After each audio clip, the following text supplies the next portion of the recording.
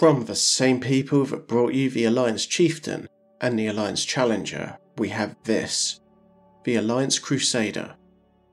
If you've flown the Chieftain and the Challenger, then this ship is a familiar sight, and in my opinion it's the best looking out of the three, given it's got the same full-size engine pylon configuration as the Chieftain as opposed to the stubby front wings of the Challenger, and then you have this rear wing that completes the look. Annoyingly, that rear wing isn't something that's available to the Chieftain as a ship kit, otherwise mine would be already wearing it. Because for some reason it just gives the ship that little bit more presence than the other two ships in the Chieftain line. There are some questionable design choices.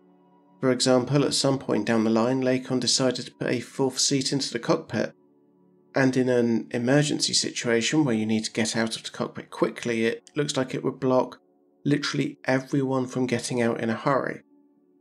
Although at least if you're blown to oblivion because of it, it'll stop your body being harvested by Thargoids or worse.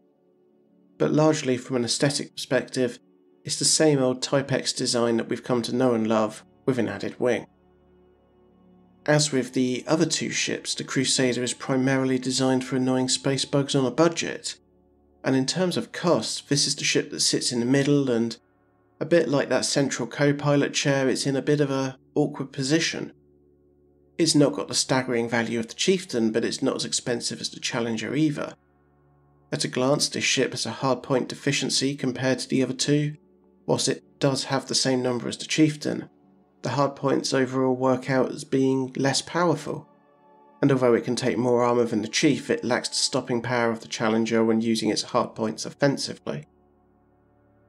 But then this ship has something the other two don't, the ability to bring a fighter or two into the fray, which for anti-Xeno combat isn't really something that I've fully embraced, as it's not my style when squashing bugs, since NPC pilots get squished fairly quickly, and when you have a human co-pilot you can get more rubber banding than you would in a rubber band factory. But dabbling with a fighter against non-Thargoid threats while someone else takes the helm? It can make a vast difference. At least it could if I hadn't sacked my previous crewmate for answering me back for the last time. With Mr. Harmless here, it's a little less effective, but he is learning. One day he'll work out which end of a fighter is which, and when that day happens, he'll be able to make an effective contribution that's arguably more effective than any hardpoint I can add to the ship. And if you feel inclined and have the right sort of co-pilot, you can throw two fighters out into combat just to give that a little bit of extra shove. It's not the fastest ship in the galaxy or the most agile. Hell, it's not even the fastest or the most agile ship out of the Chieftain line. In fact, depending where you look, it's the heaviest, slowest and least agile out of its sister ships. Despite that though, it's still plenty quick enough and agile enough to handle itself in a fight against both large and small threats, because it shares that same basic DNA as the Chieftain. Especially if you throw some dirty drag drives onto it, they really do help. At a glance though, its armour does look like it's roughly on par with the Challenger, which can shrug off any attack where the opponent isn't putting in a huge amount of effort. But again, it's less agile than the Challenger, so unless a fighter or two is being thrown into the battle, I'd rather take a Challenger, even if it does cost another 5 million credits. It's also got the lowest potential jump range out of the three.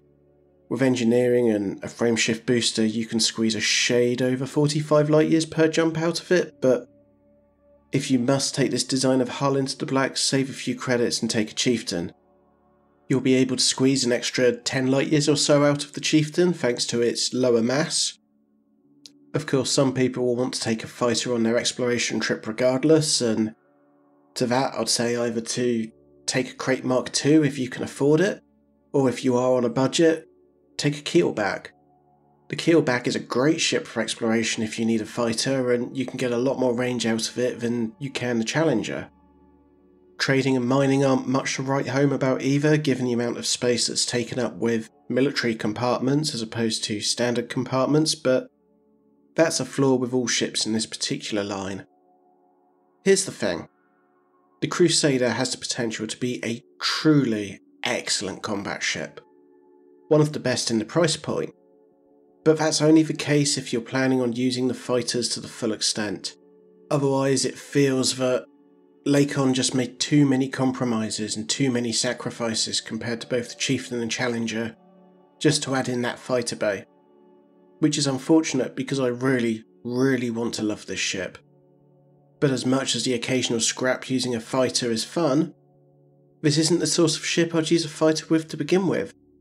Usually it would be something bigger and less agile like a Anaconda or Corvette. So as it stands, I don't love this ship.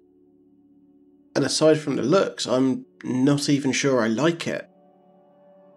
Which is surprising given the excellence of the rest of the line. I don't dislike it either though. I think it's taken me so long to review this ship after the Chieftain and Challenger is because I simply nothing this ship. Some ships are liked, some are disliked, some are respected, some are revered. But the Crusader falls into a void where it just doesn't get much of a reaction from me. And again, that's a real shame. Thank you for watching, hope you enjoyed this one. Next one is looking like it's probably going to be the Orca, so hopefully you'll stick around for that. Take care, much love, and 07. Thank you.